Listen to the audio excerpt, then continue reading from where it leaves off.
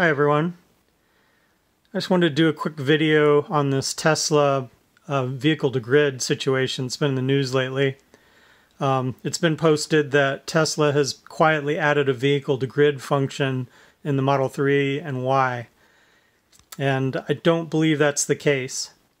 What I have here is the guts out of the 2018 Model 3 PCS, which is the power conversion system. I've done a video on this before, but I never had the board out until recently. So what we have here is the PCS board. This part here is the input filtering. So on this connector here is, in the US, we have only single phase, so only two of these wires are the AC input from the charge port. And this filters the power and down on this connector delivers it to the rest of this circuitry.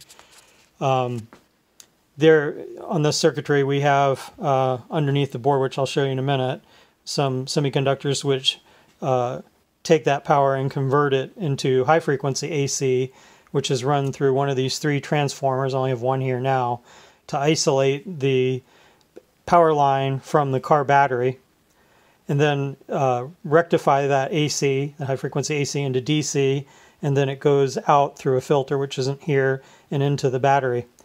The PCS also functions like a normal car alternator would in taking high voltage from the battery when you're driving and running it through this transformer and producing about up to 200 amps of 12 volts DC to keep the 12 volt system happy.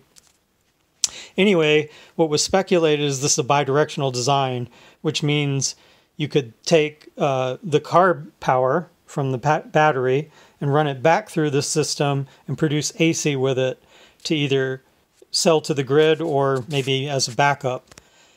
For that to happen, it would have to be a synchronous system, which means all the semiconductors would have to be switches all the way through so that that could happen. And what we have here is not the case.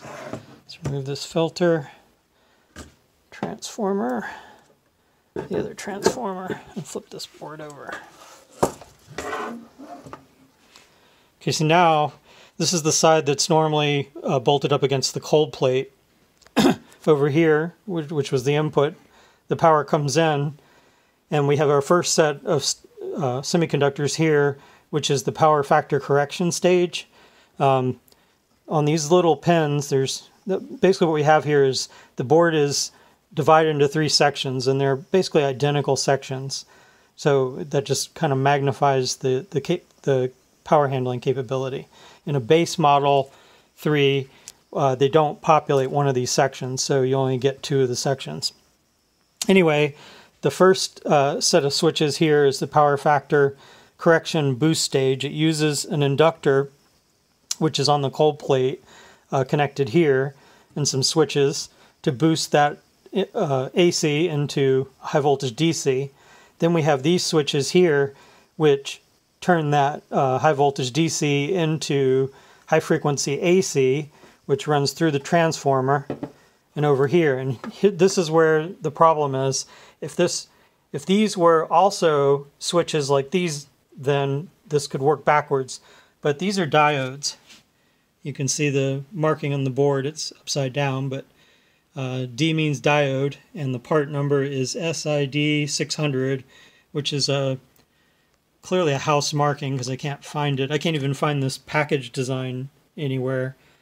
It's very nice. But over here, we have the exact same package, but you can tell by the way it's connected on the board and the nomenclature, it's called a Q, which is typically the symbol for transistor. So we have transistors switching over here, but over here we just have a basic four diode bridge that converts the AC into DC, and then it runs to this filter and then to the pack. So if you wanted to run this backwards, the power would come in and then it just stops at these diodes. It can't go any further. So there's no way this hardware can be vehicle to grid. It's just not possible.